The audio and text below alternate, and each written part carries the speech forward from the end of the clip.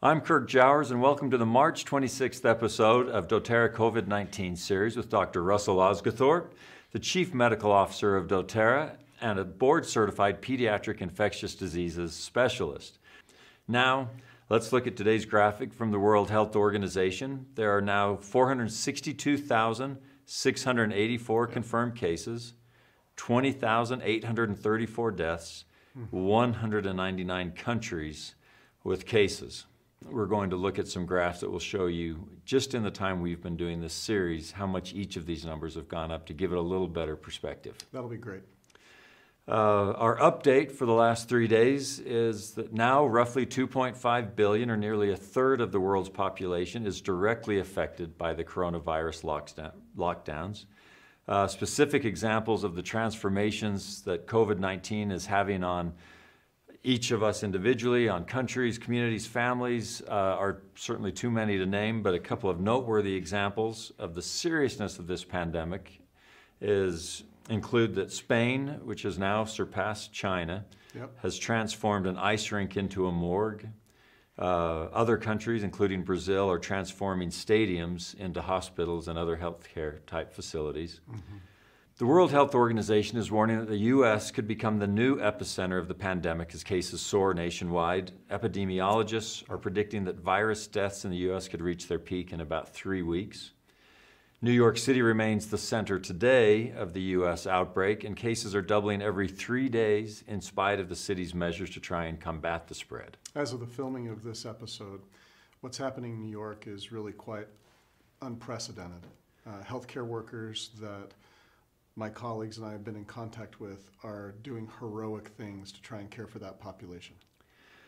I assume, just as we've learned something from China and from South Korea, that the U.S. will be able to learn quite a bit from New York, which has the unfortunate They are leading the charge. Yeah. They're leading the charge right now for us in the United States, and we're going to learn a lot about how they respond to this large wave of patients that they are experiencing in that very densely populated city. I'm really glad you're connected with these infectious disease specialists and epidemiologists around the country and even the world, because I know that brings a lot back to our home community as well as our people here. Thank you for doing that. The U.S. Senate unanimously approved a massive $2 trillion stimulus package. More work to be done on that, but it sent the stocks, at least momentarily, in the right directions. So, Dr. Osguthorpe, a couple of core questions for you today. Number one, how are symptoms of COVID-19 different from those of a cold, the flu, or even allergies? Great question. So first off, I want to remind everybody of the triad that goes with COVID-19. Cough, fever, shortness of breath. We all know them. We just need to remember them because they're very different from things like allergies. Right now in the United States and in many parts of the world, it's springtime and there's tons of pollen in the air. And people who normally get allergies are experiencing symptoms like watery eyes, runny nose, and sometimes you can even have a scratchy throat with an allergy. But it's the fever that makes the difference. If you have fever, you know you've probably got a viral disease that needs to be looked at. If you don't have a fever and you're a person who normally gets allergies this time of year, it's probably allergies. One question along these lines that's been kind of curious to read about is the loss of smell an indicator of a COVID-19 infection? Interesting question. So I'm going to answer that in just a second. First, let me just discuss that the symptoms of COVID-19, aside from the triad, we're seeing other symptoms that have some crossover with regular viral infections like influenza. You can have aches and pains, a dry cough, anorexia or loss of appetite. You can have some nausea and even some GI complaints with COVID-19.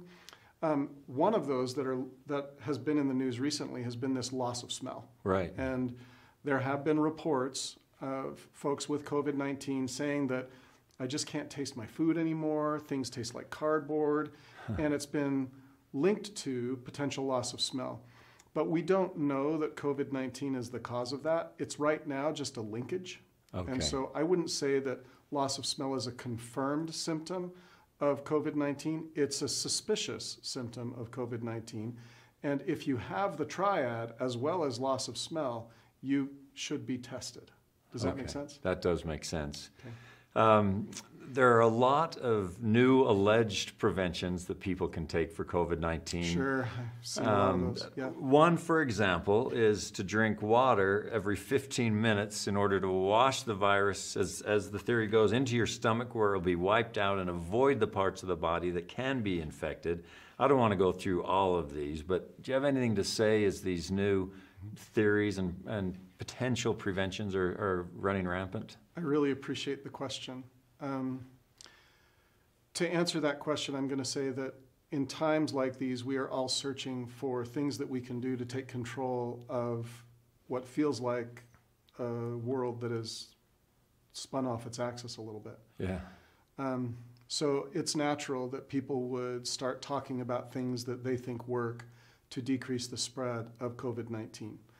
However, be very careful about what you read and what you believe. If there were things that we knew based on clinical trials worked to decrease the infectivity of the virus or decrease the likelihood that you would get infected, we would have talked to you about them by now on this program. I'm scrubbing the web looking at all of the data. There are hundreds of clinical trials on clinicaltrials.gov right now looking at therapeutic agents being used and tested around COVID-19.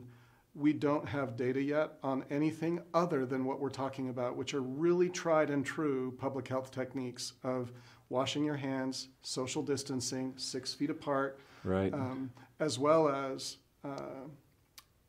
that hand sanitizer, covering your cough, staying at home, quarantining so when you're sick or if you've been exposed, to decrease your contact, staying at home. Those are the things that we've hit over and over and over again that you need to do, and there's a reason why we do. And right now, I would say that look to the CDC, the World Health Organization, and those web pages, and they will detail for you the best evidence that is available. We will try and do that here as well. The final question for today is, but if someone works in the ER, emergency room, or they have an essential job that requires them to be around a lot of people, is it safe for them to be around their children? What precautions can they take? Okay. This is a really important question, and one that you face this a little bit yourself. Absolutely. You're working in a hospital every day. We talk a lot about this amongst ourselves as doctors and nurses. So I think you need to risk stratify the answer to your question. So there are certain professions that are going to be much more at risk of bringing COVID-19 home to their families than others. Right. Just being in contact with people is not as risky, for example, as caring for someone who has the disease. If you're a healthcare provider or a family member caring for someone who has COVID-19, you can catch the virus and bring it home to your loved ones. So not every profession is created equal, not every exposure is created equal, and so I would ask everyone to kind of use common sense in how they answer those questions about whether your job that you are doing is risky or not. Coming into contact with large groups of people, of course, as we try and physically and socially distance, is more risky than if you could just be at home or on a deserted island, for example, because the virus is passed person to person. So I think what I would say in terms of how I am mitigating risk in my home, when I am caring for patients, I try and decrease the risk of me bringing the virus home by coming home in a manner that's different than when I come home from work in a non-pandemic time, which means that I come home from work, I take off the clothes that I was wearing at work, I shower, and then I greet my family, right? Yeah. That decreases the risk that I'm going to be bringing virus to them.